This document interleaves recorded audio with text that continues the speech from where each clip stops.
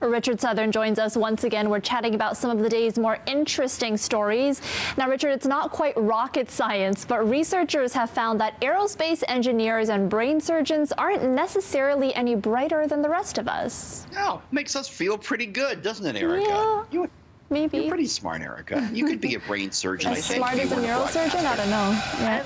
Or a rocket scientist. Listen, you ask someone that question, a tough question, and you say, hey, I'm not a brain surgeon or a rocket scientist.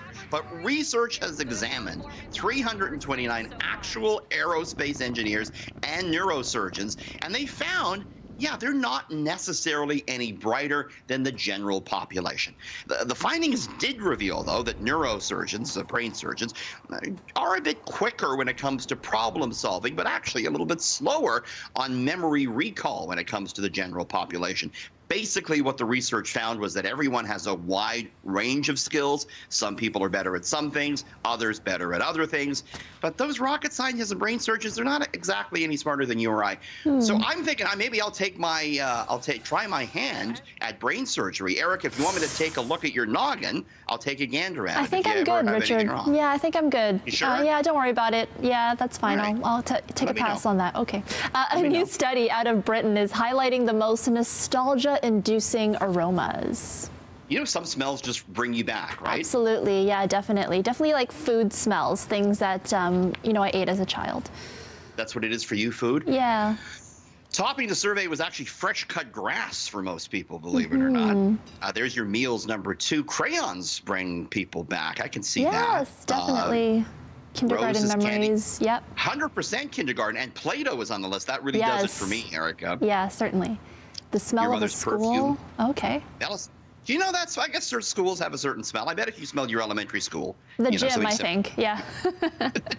That's not a very good smeller. 76% of people, though, believe certain aromas invoke fond memory. 61% say encountering smells makes their mood better. So we like smells, Eric. Seems like it connects to a different part of the brain. A smell seems to induce memories more than any other sense. Okay. Yeah, it really brings you right back there for sure. Yeah. And finally, one man has nabbed a new world record, becoming the fastest person to run 10 meters while pushing a balloon with their face. These records, I'll tell you. This guy, he ain't no rocket scientist, I don't think, Erica, but this looks pretty fun.